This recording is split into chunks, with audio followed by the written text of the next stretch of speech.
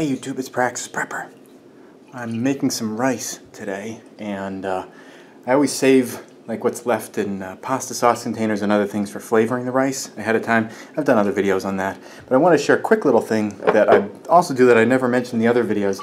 I take the some water, put it in here, mix everything together, and then pour it into another jar of stuff, and that's pretty clean now. So I've both cleaned my glass jar and get some more water there.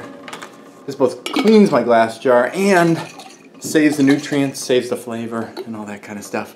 So I put it in here. Now that one's clean now, so I'll set that aside so the ants won't go after that.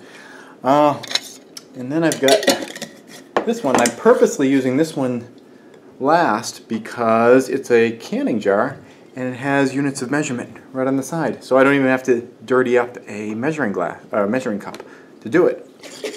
I just fill this up. I need a cup of water to do the rice. I'm gonna do about half a cup of rice. So yeah, I'll just fill it up until it gets to 1 cup there. Pour it in, and all set. I cleaned my stuff so that it doesn't attract ants. Clean this one so I can use it again.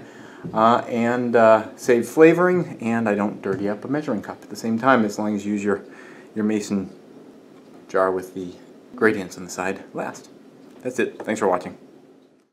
Please subscribe and tune in every Friday at 4:30 New York time for a new video.